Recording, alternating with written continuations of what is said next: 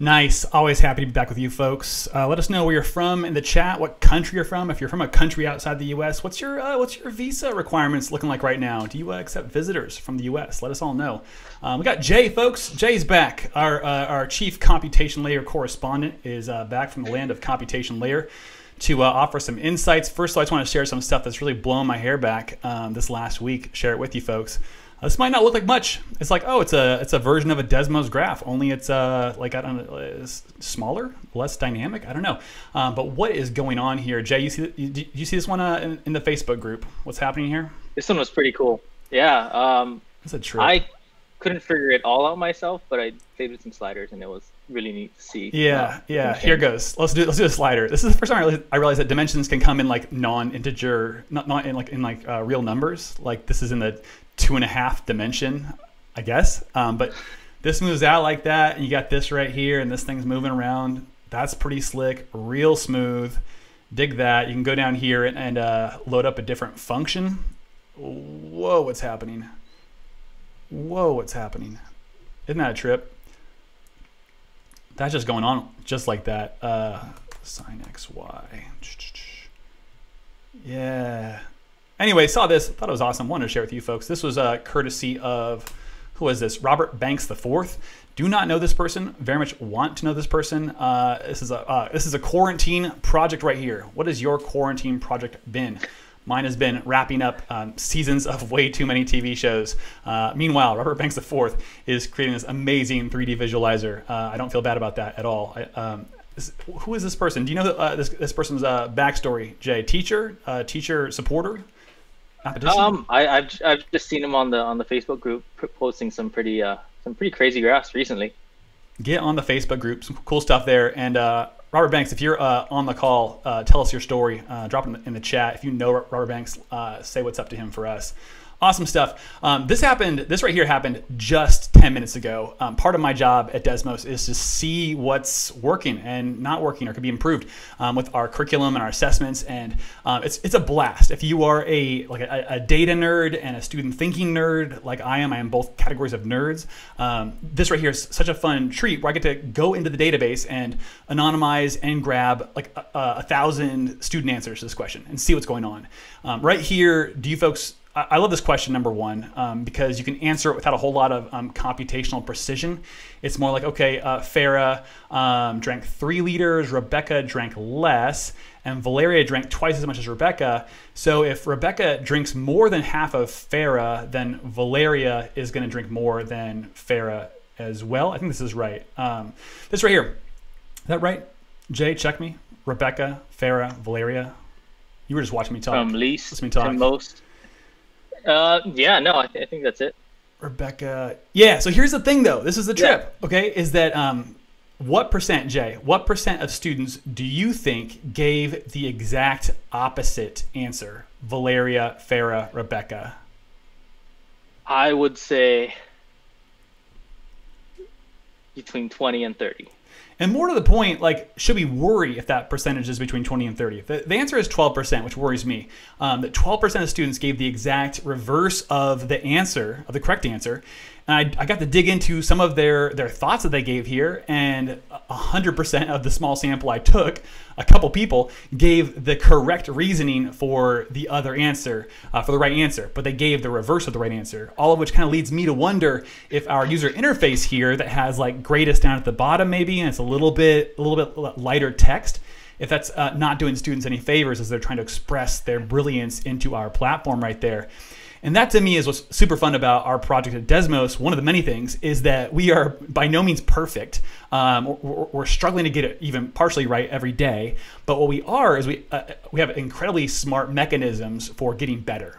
And so we go through every question, every lesson, every assessment, and go and grab hundreds of student responses and see like, so what is the most common wrong answer here? Is this interesting? Are we getting a lot of diversity of thought and responses here? More on that later, a process that I call deep diving. But if that sounds exciting to you, getting a curriculum like that, a curriculum that gets smarter every single day, by all means, learn.desmos.com/curriculum. We are opening the application window shortly, so click that apply for 21-22 button. Tell them Desmos Live, Dan and Jay sent you. That's going to be a lot of fun for your middle school. teachers and students next year. Other cool things I saw. This was before the new year, but I can't believe I didn't mention this before now. You see this, Jay? This Eniola here, she printed out those snowflakes. Like, I thought it was cool that people were making snowflakes before break, but then this teacher goes and like prints them all out onto magnets for her students. That's just like, I mean, that's just raising the bar. It's just like not playing fair. You know, everyone's feeling bad about that. Not really. People, this is like 600 likes. How'd you do it? She gives the explanations. I dig that, but to me, it's part of the theme of turning student thought into something meaningful, like communicating to them through loads of ways, with tech, without, with physical materials, without, but that your thoughts, your ideas, your energy matters here in math class. I dig that. We got Jay to come on in a second and share with us one way to do that, to communicate to students, hey, your thinking matters a lot here. I love that. And I wanted to share a couple more items before we do. Check it out. Someone else who's new to me, this is a grad student in math education at UGA, which is a really fantastic program. Hope to hear more from Halil in the future. Offered based on a previous Jay Chow, John Rowe joint on computational layer, this really slick activity where you move around a crow and this point is connected to your crow. And I don't know about you, maybe this is a personal defect in myself, but I cannot help but wonder, what is the connection? How is my crow powering that red point? Just really dig that. And that is a couple lines of computational layer code right there. There's a slick. And so I offered an explanation about how to do that. And then Lola Morales, who is also someone who's new to me and extremely cool out there in España, gave this one right here a localized version of this, where Harry Potter is cruising around Spain. Does anyone in the chat, or Jay, or both, notice how this one is different from Halil's? I think it's different in a very crucial, very interesting way that if you've been around, if you've been trying to make these things, you kind of get what's going on. It's not just that it's Harry Potter, different continent, different place, different language, but they both made a very different design choice. I think matters quite a bit. Okay, did something there. What do you notice, Jay? Or what was that? What was that you just did? Right, the part where I'm stuck and confused is the axes aren't labeled, so I can't figure out if this is a centering activity, where the center is. I also can't read the screen, so that's totally fair. That's totally fair. Too. Yeah, there may be some of that going on. Jay and I talked before the show about his and my Spanish language experience. We both share in common that we were the film crew on our classmates' Spanish language summative assessment videos, which for me, it made me a lifelong fan of the film arts, the cinematic, and for Jay, did different things. We're both here though. Yeah. But check it out. Yeah, I love this. Jay called it out, like the axes are labeled here, which does one thing to my brain, and the axes are not labeled here, which does a very different thing to my brain. And for me here, I'm sweatier here. I don't know if this is fair to say. I feel sweatier here. I think, Jay, maybe the opposite was true for you. You felt sweatier here. But for me, this feels like, okay, like I don't need to know what the significance is of the axis labels. I can actually, in fact, like imagine for myself, what are the axis labels? And this one turns out to be distance from Bilbao. And then the y-axis I can play around is distance from Malaga. Hey, but it's like, what are the axis labels? That's a powerful question. I love what they did here. So wrapping this up here, just a little show and tell about what's going on. Is this right here? I just love this exchange came through the Desmos Twitter feed. Someone's asking, I want to create a very basic true-false activity in Desmos Builder. How do I auto-mark it true or false? And this person says, well, you can mark as correct the true or false option right here. But real heads know out there that that's not going to it's not going to do what Laura wants it to do, which is share true or false, share right or wrong with the student. Which I don't know. There's people. I'm reading the Nearpod and the Pear Deck groups as they're like we're all trying to figure out like what platform is right for me right now. There's no right answer to this, but people are sometimes very confused by like, okay, so the teacher marks which option is correct and the student doesn't see it. And it feels almost antagonistic of the Desmos, of all of us at Desmos, to have not offered that to students. But this person down here Mrs. D, I just thought this was really helpful right here. It's worth thinking about if you want the student to know they have the correct answer or not. This person's been thinking a bit after a colleague offered some thoughts. A, colleagues are great for that. And B, like this is a really fantastic thing to think about. Do you want students to know if they have the correct answer or not? And I want to echo that question and to note that the goal of feedback, according to Dylan Willem, is to cause more thinking. And on a personal level, I want to attach meaning to student thoughts so that students learn about math from that meeting and also learn about themselves, that their thoughts have a lot of value. And learning you're right or wrong attaches a certain kind of meaning and causes a certain kind of thinking. It also attaches a certain kind of value to students I think we should all reflect a lot about. And if I tell a student they're right, odds are good they just move along. Even if there's more for them to think about, if I tell them they're wrong on a true or false exam, like they can just, what are they thinking about? They just move over to the other option on true false. And so I'd love to think with Jay a bit and with you all. What is it that we can offer students in response to their thinking? What kinds of, especially in a text, the text note component. Jay, you're up here on your screen share. Nope. All right. Yep. No, I just dropped that on you there. Jay's going to offer you folks some ideas about how you can use the note component and create dynamic notes that attach meaning to student thinking and cause more thinking additionally. So give Jay a hearty applause in the comments. I can't even keep track of how many times Jay's offered to spend his time with all of us here. So thanks a lot, Jay, and let's chat about it. What do you got for us? Sure. Yeah, so I have like a really simple setup here with just a graph and a note. I'll open up the graph real quick. I added some CL. I was typing some CL. I was midline when I came over, so we're just not gonna edit that one. But it's just a circle. In standard form, you have 3 variables, H, K, and R, and you can kind of drag this circle around. And the note's asking students to move it to a location so that it creates the correct equation. So the circle matches that equation, x minus 3 squared. That should be a y plus 6 squared equals 16. Get it. Go change it. Me on that one. Yeah, let's change it. Yeah, so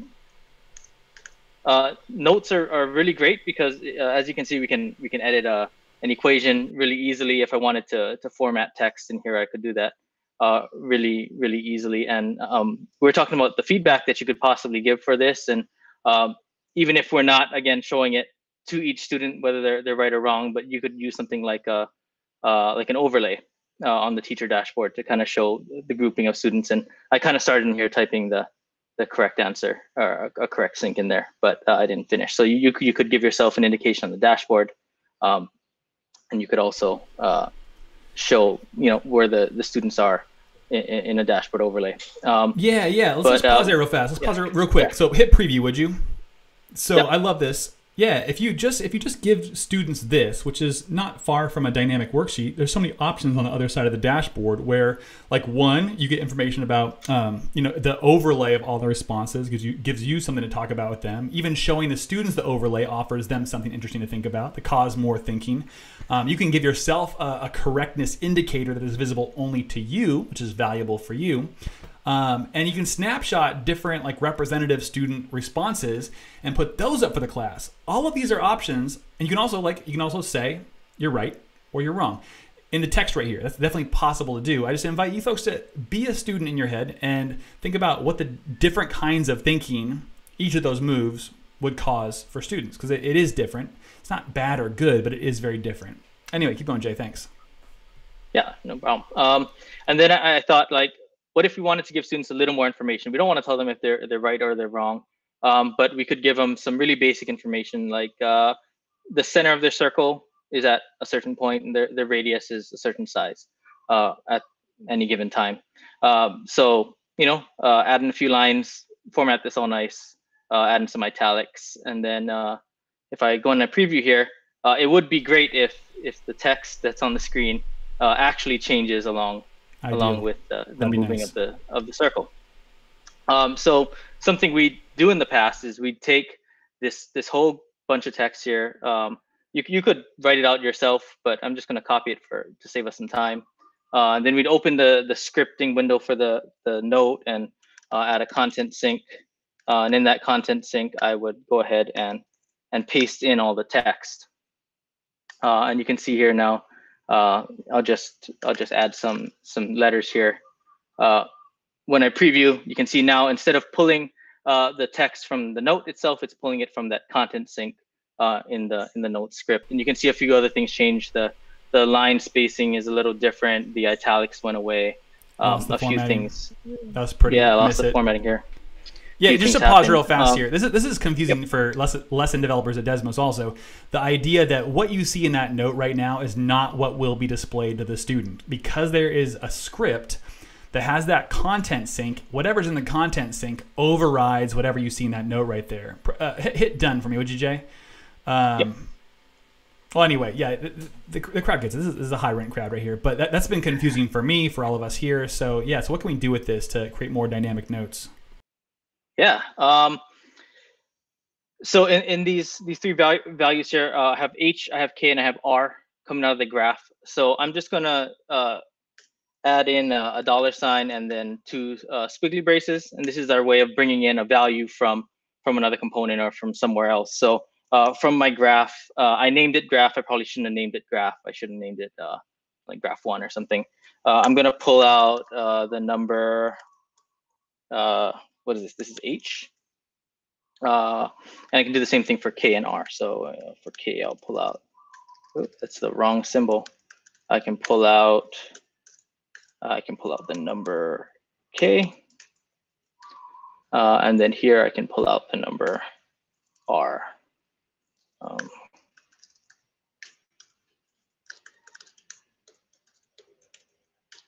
Right. And I can see here, the center appears to be working. I formatted everything the way it should. Yep. And it's saying, bring in the value for the H and the K, the vertical and the horizontal. Or set it backwards.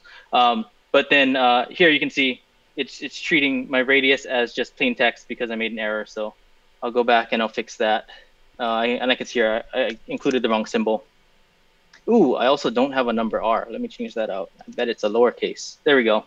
Can we just pause here? Can you show them what's up there, drag it around so we see it works.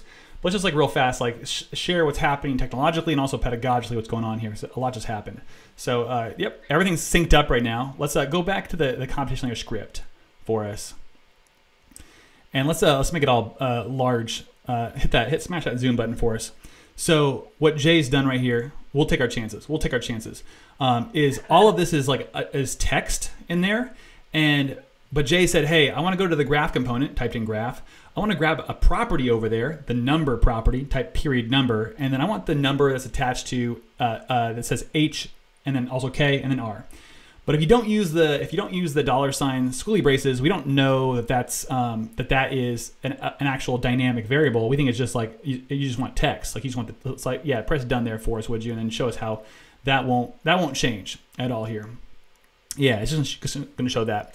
Would you hop into the graph real quick? If you showed it, I missed it because I was chatting with people in the chat. There's a big conversation brewing. Yeah, so there's H, K, and R in the graph. Those have got to be in there. Okay, that's tech. Hit that done for me, would you, Jay? Let's go preview again. And what I love about this, should we fix it first? Let's fix it first. Oh, let's fix it. Yep. Let's get those squiggly braces back.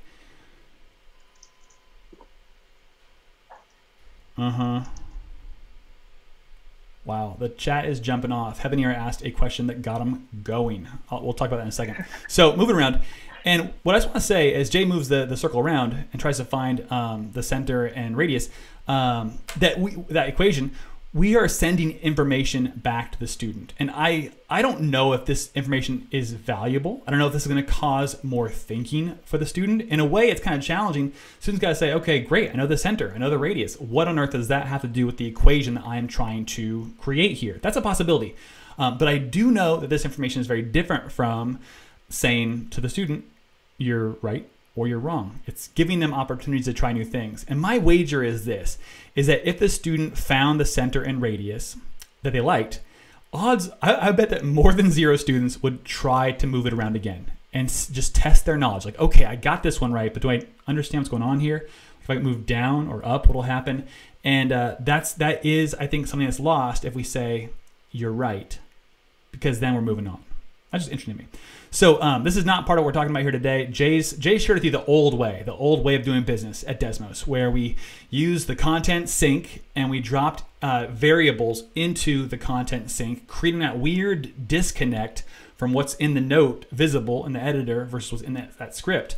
So Jay, share the really fantastic way that it's so much clearer how we handle this nowadays. Yeah, no problem. So let me just make a copy. And yeah, so one of the things that you can see it here, and let's say if I wanted to change the question, so I go into here and I change the note by using the old content sync. If I change the question here in the editor, it doesn't update because I have the code or the code coming in from CL overriding everything that's been written in the note. So rather than define all of our text in this content sync here, I'm just going to get rid of it. In the CL for any of our notes now, all we're going to do is we're going to identify the information that we need. So I know that in my note, get done. Oh no. Give me a sec. Refreshing. My computer is not liking me. I know I need H, K, and R, right, to put into that section on the bottom. So I'm gonna make 3 variables. So I'm gonna say make a variable H, and I'm gonna pull the same value from the graph that I did on the previous screen. So I'm gonna say from the graph I want number H, and I'm gonna do 2 more. So I'm going to change this to K and this to R. So now I have H, K, and R, and all I have to do is take these values and then put them into the note. So this allows you to edit just the note as you would without having to put it into the script, figure out the LaTeX to make the equation look pretty. It allows you to keep all of your formatting. So if you want italics, if I wanted to make this bold to draw some attention to it or something, I could just edit it as it is now. Wait a second. And then wherever I want to press preview for me. I might have just dropped off for a second here. So if this doesn't work, right? If I drag this around, it still doesn't work. So like still okay, H, K, and R. The H is not a special H, and the K is not a special K, and the R is not a special R, but they are declared in the script as like special variables. Correct. Make we just haven't told the. Yeah. I'm with you. Take it home. So here. Yeah, if I want this H to be replaced with a special H, I'll delete it here. There's a button down here that says insert a value from computation layer. Sorry, it may be off the screen. And that, if you click that, now brings up a list of all those variables you made in CL. So I made the variable H. So I want to insert that variable there, just like I did in line in the content sync. I'm kind of doing it here, but separated. One part is in the script and one part is in the editor. Same thing for K. I can insert value K, or if I don't want to go down and click, I can type $sign and 1 squiggly brace, and it opens up the menu for me. And I can pull out R, and I have all this. Adjust it, change the size. If I want this also to be italicized, let's see if it lets me do it all in one. I can highlight it all. It's italicize everything, just 2, and I have everything all formatted. Yeah, pretty. And something I realize is that if you want to change the problem, it's easier now than if you had all that text dumped into the computation layer script. You just change that +4 to a +5, no big deal. Changes. There it is. Versus having to go into that script and finding it, changing it. I love it. Folks, challenge for you folks. If you dig this, think of some ways you could do something interesting here and tweet at us at Desmos Live, DD Meyer, Mr. Chow Math, whoever, just like one of us. And I'd love to feature them on our next Desmos Live. Some interesting ways of reflecting back to students information about their thinking, attaching meaning to their thinking, just like this. Press preview and let's dazzle them some more here, Jay. And let us highlight it. How can we do this? Here's Bob Lachelle offers us this suggestion here. I want to build this, but make the circle change colors for hot, warm, cold based on their proximity to correctness. Bob, I love your creativity, Bob. I want to attach some meaning to your thought here and share what it makes me think about, which is that students might just be thinking about colors, which is valuable, and not necessarily about the changing center and how it relates to the equation itself. That's me attaching some meaning to your thought there. I'm not saying you're wrong, not saying you're right. I'm super interested in how this would work with students. We got someone, ring the bell, ring the gong. This is Coach Balby's first Desmos live session. Welcome. Another Desmos Angel gets its wings. And we'll publish Jay's activity here and link some of these links up in the show notes. Check those out later. Really interesting stuff. Jay, thank you so much for sharing that. Folks, if in the comments, if you want to know something, if there's a question you have about computation layer, activity building, whatever else, please let us know in the comments what you'd like to see Jay help you folks learn to build. I do want to just come on through with this question right here from Heavenera, who is coming in from, I believe, the Desmos Discord. Discord. It's like a house of Legos covered in super glue in which live bees. That's the best way I can explain what Discord is. I know what Discord is, and that's what it is. But that question right there, I thought that was just really fantastic. One more time there. Why do people gravitate towards textbook chalkboard math versus Desmos, whatever that means, like the stuff that Jay's showing off, what we're trying to do here. And I don't know, Jay, let's wrap it up with some, do you have thoughts about that? Why people gravitate towards a certain kind of math that is more like, hey, here's how you do it. Here's how you graph a circle given that equation. I'll do two more for you. And now you're going to do a bunch of those yourself. And I'll tell you if you're right or wrong. Let's just call that, I don't know what's in Heavenera's friend's head there. Asking for a friend. But let's just call that something like a traditional mode of instruction. So what's your thoughts about that, Jay? I think a lot of it comes from familiarity. I'm sure if those teachers join us for a few Desmos live sessions, they may come on over to our side. But yeah, a lot of the teachers I've worked with in the past while I was in the classroom that were hesitant to go to computers was just a trust level with what's worked for them, and I understand that. Yeah, it winds up not being true actually. Later on in the comments, Heavenera says this person attended last week's live stream, but it was too quote unquote simple, and so we did not convert anyone there on that one. Yeah, I think it is interesting how teaching is the sort of thing that we are currently, like, you all are teaching teachers, like you're teaching math, but you're also teaching teachers right now. When these kids you teach, I don't care if they're in second grade or in 12th grade, a bunch of them are going to join our country's, the world's largest profession, which is teachers. And right now, you're not just teaching them math, you're teaching them how to teach, which is super interesting. It's a very generational thing.